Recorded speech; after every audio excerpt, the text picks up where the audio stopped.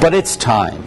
We got to make some money. Let's go. Let's get some business. Let's get the people back into Penticton. Although 2022 has started off as another year in the pandemic, the South Okanagan Events Centre has hoped this year for big celebrations and shows to go ahead.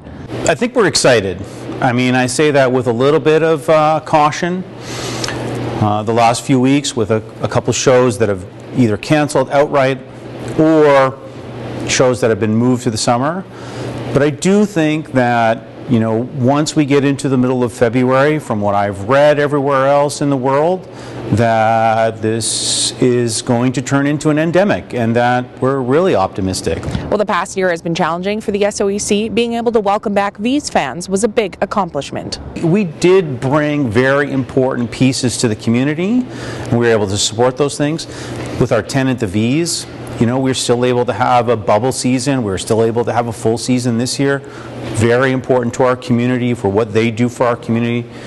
And also with OHG, the Okanagan Hockey Group, to keep kids playing hockey, super important. Yeah, sure, it's been challenging. We've had staff rollbacks, we've had staff cuts, we've had staff furloughs. There's been a lot of flexibility that our staff have had to take. Same with the city. We've been over budget, there's no doubt about it.